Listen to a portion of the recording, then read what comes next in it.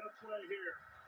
Watch what happens where you use outside leverage. He sits to the outside, and that's what Herbert sees. It's the top of the route. He thinks he's got inside. He's got a chance to throw to the inside, and instead of being able to put it there, it's jumped.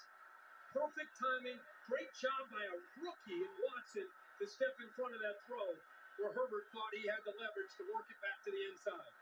Not only a rookie, a 7th-round draft choice because of the injury to McDuffie in the backfield. One of the reasons he's probably active for tonight's game. Amendola. 99 yards, 24-17. Jalen Watson.